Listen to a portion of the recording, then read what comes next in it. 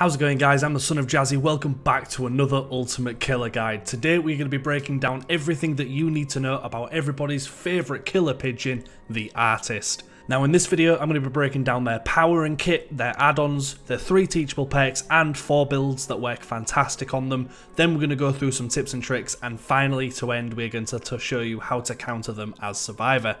Now, we have a lot to get through, so really quick before we do start, please don't forget to like and subscribe, as it really does help me out and it keeps my morale high enough to keep churning these out, because I do enjoy making them. But without further ado, let's get straight into the Ultimate Artist Guide. So firstly, let's break down her power and her kit. Now, let's begin by simply saying that the Artist is a fairly generic killer in terms of attributes. She has a normal 4.6 meters per second movement speed, a normal 32 meter terror radius, and she's categorized as an average height, so completely normal across the board. Now, the Artist's power is called Birds of Torment, and this allows the Artist to play dire crows across the map, and once placed she is able to fire them off in a straight direction to scout and injure survivors. So even though that's her power, there's actually a couple of nuances that you'll need to know about it. So firstly, if you strike a survivor with a bird, it will do one of two things. If the survivor is hit directly by the bird in an unobstructed 7.5 meter distance, they will take a health state. Basically, if the survivor is standing in this white section, it will damage them.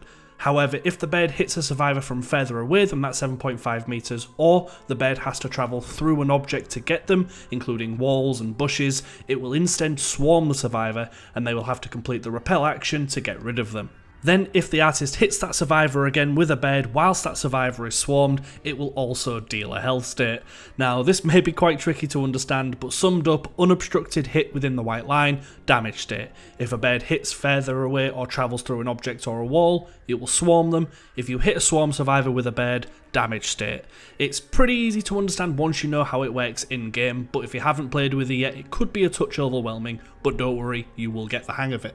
It is also worth saying that because of her ability to do this, she is without question one of the best, if not the best, for completely shutting down loops and forcing quick thinking and actions from survivors in order to not take a hit. And for some reason, Artist is probably one of the most underused killers in my opinion.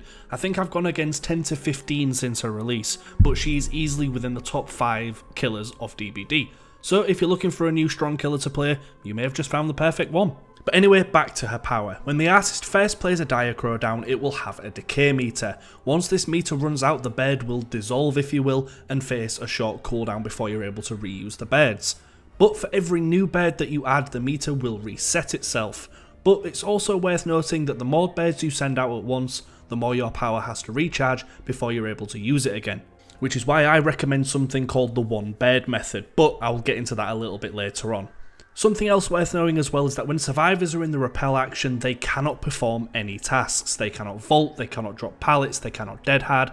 If they stop repelling to do so, they will have to start the entire repel action again from scratch. And my last point about her power is that you don't always need to hit survivors to get information. If you're close enough with your crows to a survivor, they will actually show you through killer instinct where they are, so keep your eyes out for this as well. But that's her power summed up. Now it's time to go through their add-ons. Firstly, I need to mention that thankfully the Artist is a killer who doesn't really need to rely on add-ons, and an add-onless game will still be very good for her. However, as before, instead of breaking every single one down, I'm going to recommend you my personal favourites and explain why I would recommend them. And don't worry, I'm going to go through all of her add-ons very soon in a future video. But let's start with my personal favourite on her, and I think most regarded as the best. Of course, I'm referring to her Severed Hands add-on. This simple purple add-on makes it so that survivors who are swarmed who get close to other survivors that aren't swarmed will infect them both. It kind of leeches from one survivor to the other.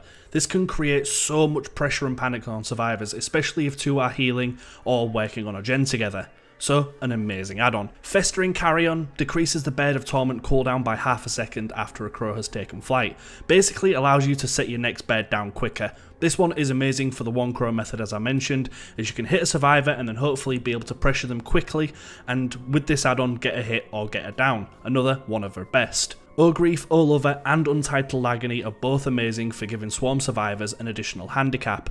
O Grief, O Lover afflicts them with Exhausted and Untitled Agony afflicts them with Hindered. Both will help tremendously in a chase.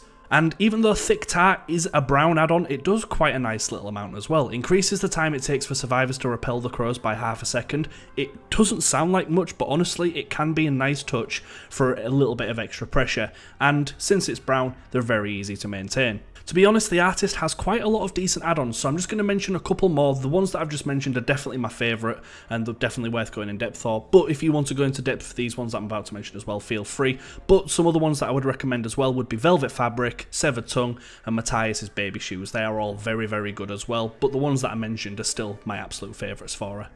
But now it's time to move on to her perks, firstly with her 3 teachable perks. The first of the artist's 3 teachable perks is called Grim Embrace. This perk makes it so that when you hook a survivor for the first time, you'll gain a token. When you reach 4 tokens, the entity will block all generators for 40 seconds, and the aura of the obsession will be revealed to you for 5.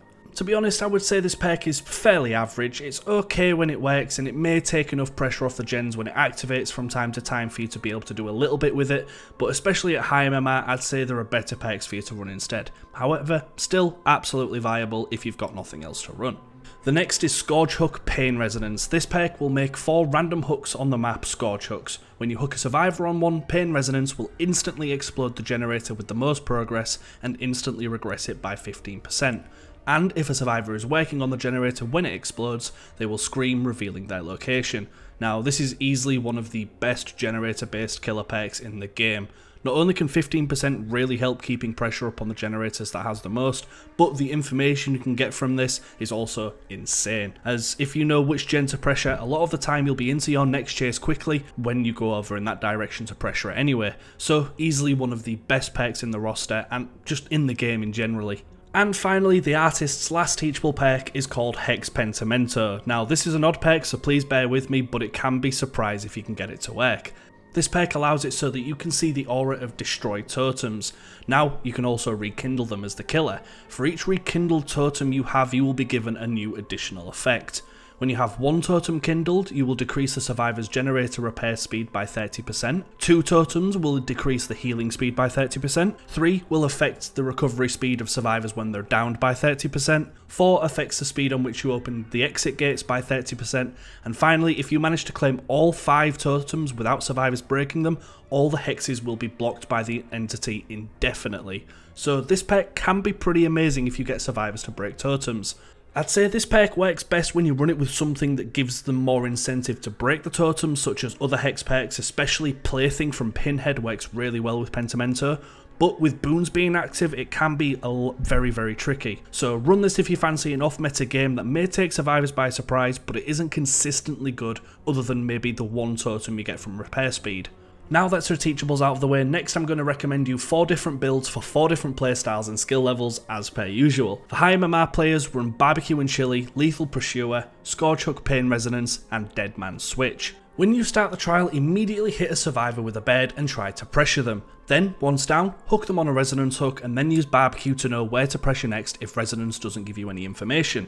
When Pain Resonance hits, survivors that are working on it will immediately be kicked off and Dead Man Switch will seal the generator for up to 45 seconds, which is an incredible amount of time, and use that to get into another chase and then just rinse and repeat. Also, if Lethal Pursuer isn't really your thing, you can swap it for something like Jolt, which can give great additional value and a touch more pressure against generators. The next for newer players, or for those of you who don't have many perks unlocked in her yet, go for Scourge Hook Pain Resonance, Sloppy Butcher, Spies from the Shadows, and Agitation. Agitation is a fantastic perk to run alongside Pain Resonance, as it allows you to travel faster when carrying a survivor so that you can make it to a Scourge Hook in the event that sometimes they're just a bit too out of reach. Then Spies will give you extra information to know where survivors are, and, you know, I think the bed perk should go for the bed lady, but yeah. But then finally with Sloppy Butcher, makes it so that survivors will be injured for longer and it will give you more time to pressure and down them. Next up, for a build to use her beds or to just try and get some lovely snipes in, go for Scourge Hook Floods of Rage, Lethal Pursuer, Bitter Murmur, and Barbecue and Chili. I only really run this one when I want a more relaxed, off-meta game, but honestly, constantly sniping and going for tricky shots can be super satisfying for her. And all of these perks in some way or another give you aura revealing abilities for in the game. From the start to when the gens are completed, when the survivors are both unhooked and hooked, this would give you many occasions to go for those sweet, sweet snipes, which can be a lot of fun, and also great practice for them. And finally, for an incredibly aggressive bed build, run Save the Best for Last, Jolt, Infectious Fright, and Noed. Don't respect anyone or anything. Save the Best for Last will be a great help in making sure that the bed is just as powerful without her beds as she is with them. And sometimes mixing M1s and beds together can really throw survivors for a loop. So if you can get back to hitting faster, that's where Infectious will also really come in handy. When it procs, immediately fire beds into the directions of where the other survivors are, and if you can, pressure and hit them too. Then with Jolt, hopefully the gens won't be too much of an issue, and Noed is a fantastic start for the endgame pressure in case survivors just get a bit of the better of you at the start. So for the part that no doubt a lot of you have been waiting for, let's get into our tips and tricks that will hopefully set you apart from the other artists in the fog.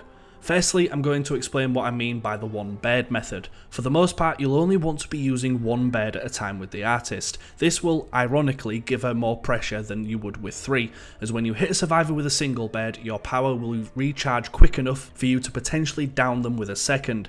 However, if you place 2 or 3 at the survivor at the same time, the survivor will probably be able to repel the beds from the first set of crows, and then you will not really be able to hit them with a second, as it would just swarm them again. However, there is an exception to this. If you have a survivor hit with a single bed, then you can place and spam a small area with 3 to try and get a hit.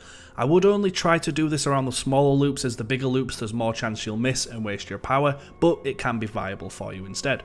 And that also segues nicely into my second tip. Even though the artist's beds can hit at any range, she is strongest when close to the survivors. You may think trying to snipe from far away might be your best bet as the artist, but even though it is fun, it isn't the case. You want to use your beds the most by shutting down loops in a one-on-one chase. This is where the artist really shines and will perform at her best. When far away, I mainly use the beds for information by sending them to generators, hooks, or even hex totems if I've got them. So be aggressive, get into the chases, and then use the beds to quickly down the survivors in the loops. Don't constantly try and snipe throughout the game, or you probably will lose it. Next tip that I have is when it comes to the endgame, Artist is probably one of the best to deal with the 2-door situation, as all you really need to do is stand at one and spam the others with a single bed. This is great security. However, some survivors may try and be a little bit sneaky and dodge the beds you send them and kind of work in and out of on the exit gates. But to beat this, occasionally send out 2 or 3 across a little area just to make sure that they're not actually there. And if they are, gun it towards them. So the best way to use your beds in a loop against the artist is to force survivors into the flight path of the bed. So set up a bed on one side of the loop or even through the vault and then chase the other way, pushing the survivor into the path of the crow. Now you'll either hit them with the bed and injure them, or they'll take like a wider line than they should have to try and avoid the bed, but that'll just give you time to catch up and N1 them anyway. But also be careful with this. Good survivors who can either dead hard through the path or sort of bait you into firing the beds a bit earlier or a bit late before they double back can cause you to miss, so always take it with a grain of salt. And that actually also brings me on to my next point. Only fire the beds if you are more or less certain that they are going to connect. As I just said, survivors can dead hard through the path or stall so that you prematurely fire them. However, worst case scenario, you can just still hit them with your M1 even if they try to mind game around the beds. So don't over depend on them and miss an easy shot.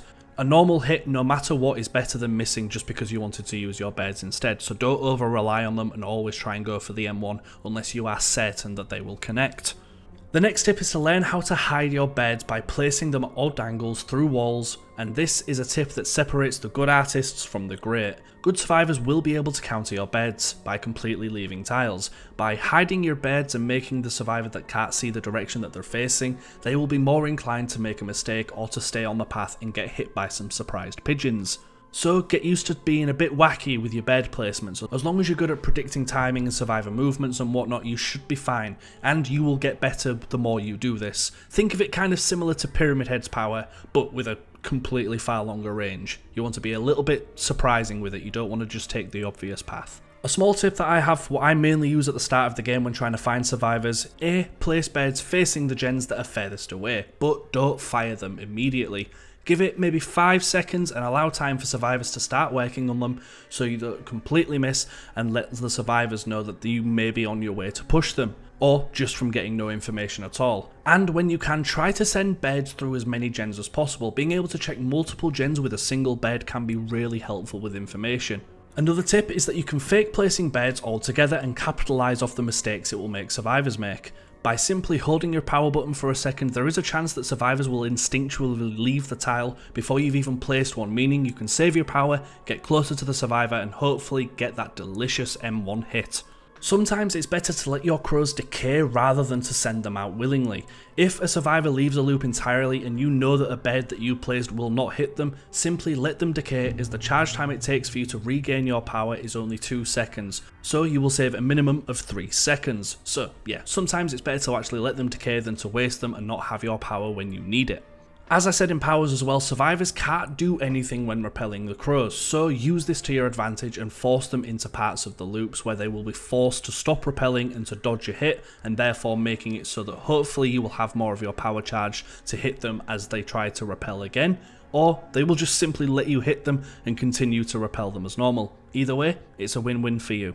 And my last tip is to try and bottleneck survivors or punish them when they do it to themselves. If a survivor is running towards a pallet and it's the only way that they can get through a certain area, get a bed ready and fire it the second that they have no room to move left or right. Keeping them running in as straight as a line as possible can be incredible for the artists getting pressure and for getting hits. So try to look out for these signs early so that you can profit from them as much as possible. So honestly, I think that may be it for all the tips and tricks that I can give you. Of course, if I remember any more, I will leave them in the comments below. And if you guys also have any advice, feel free to leave them in the comments as well. It would be great if we could all kind of get some extra tips going in the comments just to kind of help everyone further. I think that would be great. But now for the survivor out there that wants to know how to counter the angry pigeon lady and to make sure that you have a better chance of surviving, firstly I want to mention lockers. If you are swarmed with beds, you can instantly remove them by hopping in and out of a locker. As long as you don't do this when she's close enough to grab you, it's a fantastic way of getting rid of them without wasting as much time in doing so. Next, when you are swarmed, the aura of the swarm will be visible to the killer until you start to repel. A great way to make her miss her next shot is to run in one direction whilst repelling, and then after 3 seconds turn around and run the other way. When you repel, the aura will eventually be hidden to the artist, so that they will just have to assume you're running in a straight line, but she won't know that you've turned around, letting you repel them off for free and wasting more of her time and her power. A small tip, but if you do have a flashlight, you can actually burn the idle crows to remove them quicker. I wouldn't really do this if you're the one being chased yourself, as you will lose distance and probably get hit anyway, but this will be much better if you're watching a chase as a fellow survivor, and it would be a great way to help your teammate by getting rid of the crows at good points in the loop. And as survivor, you can actually see the aura of the crows for up to 0.75 seconds when an artist first sends them out. So try to get used to remembering where the artist currently is and looking for this aura, because if you do it with enough time and with some good reflexes, you may be able to dodge them and again waste her power. The biggest tip that I have for you though in dealing with the artist is to keep as much distance as you possibly can. As I said before, the artist is far more deadly up close, so make sure you leave gens earlier, and if need be and if it's safe to do so, throw pallets early just to keep that distance up, and she will have a much harder time hitting and downing you. And the last tip that I have for survivors is to try and cut the line of sight with the artist. If you're looping around a high wall, the artist will be guessing the perfect time to send off her crows to hit you. So a great way to get her to mess up is to break the line of sight and be unpredictable in your looping, so that she can never really know when to hit you with her crows. And hopefully her trying to mind game you with the crows will just create distance, and again, that's exactly what you want. And that's pretty much it. With all of these tips, you should be fine in both killing as the artist and taking her on should you face her. But thank you all so much for watching. I really do hope you can take something away from this, as I had, again, a ton of fun making this, and hopefully my guides are really helping you guys improve as well. That's the plan. I really hope they are, though. Remember to like and subscribe for more, and be sure to check out my other 7 guides as well, ranging many killers that I've done so far, and with many more coming soon. Hopefully, I'll get them all done in no time. But once again, thank you for watching, have yourselves a fantastic rest of your day, and I will see you all in the next one. Take care everyone, bye bye for now.